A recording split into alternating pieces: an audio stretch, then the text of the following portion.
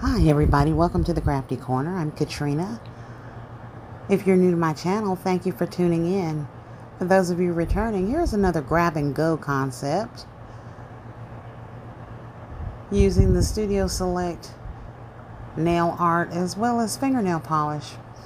I had these little travel containers that I bought a couple of years ago in my stash, and I am trying to shop my stash.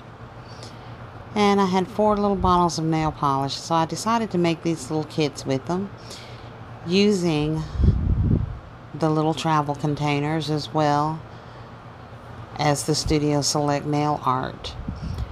I used my decorative paper to line the backs of these bags and attach these items to each other as well as to the decorative paper, and then slid that into the bags.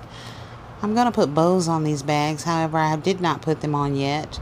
I'm going to wait a little while before I put those on until I get closer to the event.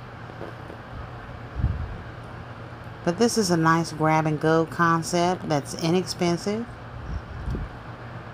and looks very, very nice on your tables.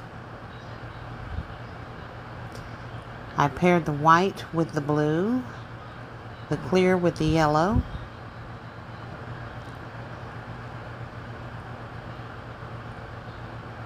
I put the pink in the pink and the silver one with the autumn theme. I then branded the back of them with my business card. And I think that these turned out very cute. Tell me what you think down in the comments. Please like, share, comment, and subscribe.